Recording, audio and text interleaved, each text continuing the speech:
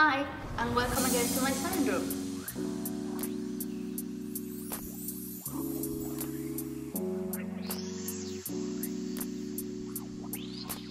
I'm really lucky to have this space, and I'm making myself tidy it up after I finish a project. And I mean, it's the logical thing to do, but once I finish something, I run upstairs to show it and to see how it looks in a different place in the house and things like that. So I always forget, or I think I'll do it later, or I never do it. So I'm trying to leave it as nothing happened.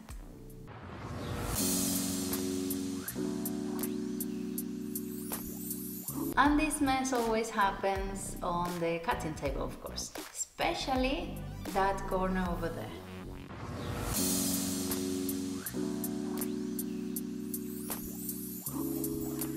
It is a scientific fact that any table that is against a wall is going to accumulate stuff there.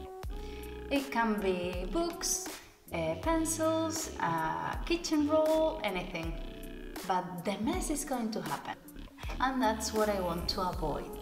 I know I have books and I have things I need to sew, my scissors and stuff, but I need it to be contained, because when I'm doing a project I always push stuff up there and it remains there, and that's what I want to make myself not to do.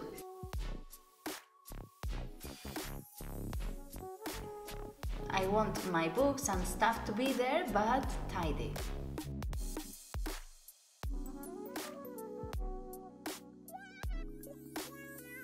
And this is when this comes into scene. This is a CD shelf that the person who had it didn't want anymore, so I reclaimed it. So they brought it to me, because I always get all the trash nobody wants. It would be really nice to put plants on, but the ceiling I have here is really low, so I think it will be right on your face when you get in, so I don't want to hang it. And I thought of this for that corner because I think it's a really good idea, because I can make myself only use this space to accumulate stuff. So that way the things I use on an everyday basis are here and don't spread on the table. It's a sort of veneer. You can see here it's not proper wood like the table is, and I don't like the color, it's quite yellowish. So I came to the conclusion to put some black vinyl on top. So this unit is a whole piece. It's not attached, the back and the top are not attached to each other, but they come together with the shelves. So if I take it apart, everything comes to pieces. So I came to the conclusion that I'm going to unscrew this fork in the middle, so I can attach the paper in longer pieces, so it comes better instead of having to cut a lot of pieces, because it won't look professional if I do.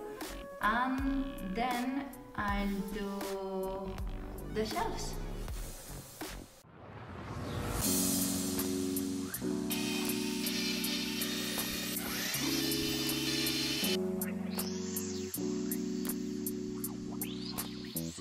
And now that I have everything ready, let's start. I have this tool that is to push bubbles out of what you're sticking the paper on. And if you don't have this, simple cloth on top, don't have to be wet or anything. And I've even seen people use credit cards for this, but you may scratch the paper, so you have to be careful.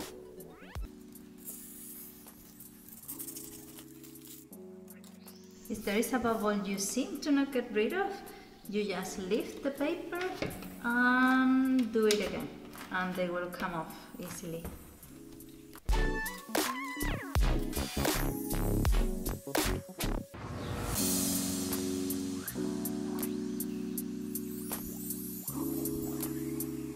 I'm so happy with the result. I think it was the best idea ever, because it looks much more professional, and I use less paper and it's much quicker, and I'm so happy that I'm going to do the same with those two that are left.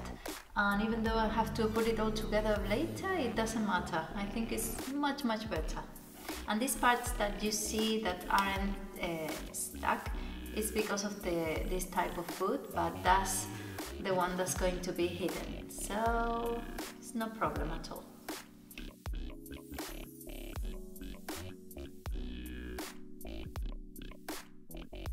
So I've just seen an Ikea label here and it says Benno, and I'm looking for it, and it is a CD stand. So this video has turned into an Ikea hack. I've just finished one of the sides of the long ones, and they are so long that I decided to do it in 2 steps.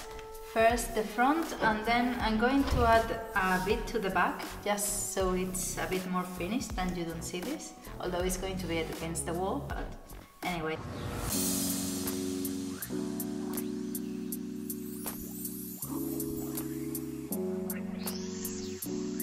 Looking good, isn't it? The only problem I had was with this one, that had the hole a bit further up. I don't know why, but the rest are okay. The rest was fine.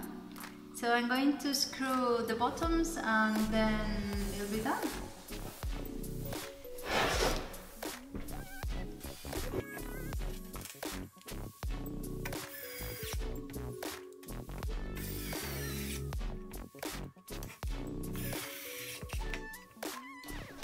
Me falta un tornillo.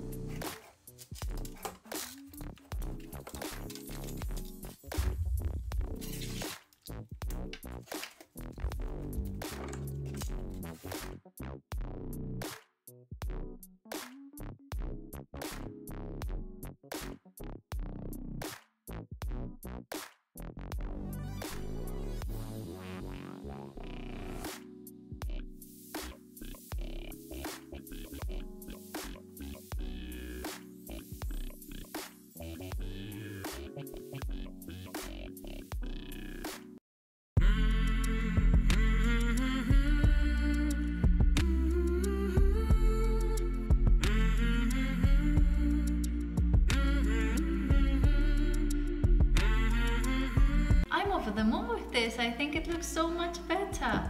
It has the same stuff, even more, because I added a box where I'm going to keep the bobbins and a few normal threads like black and white, and I think it looks fantastic. It keeps everything tidy and I'm not allowed to get down the step, so it's so much better. I kept the scissors and the pins and all that in the middle so I can reach easily from both sides. And then I have my books, the ruler is up there, and it's wonderful. I'm so pleased.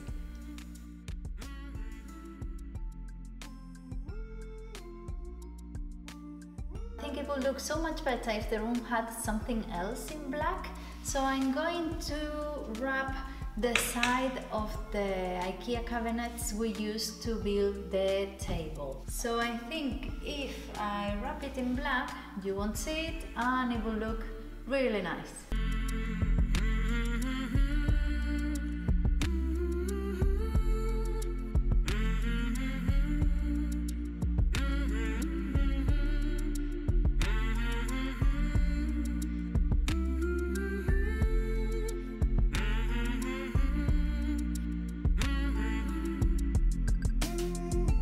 I hope you've enjoyed this video and this little Ikea hack, and let me know down in the comments if you've been inspired by this somehow, and if you are going to change something around the house so you can get the most use of it. And what else? Subscribe, don't forget to subscribe so you don't miss anything, and see you in the next one. Bye!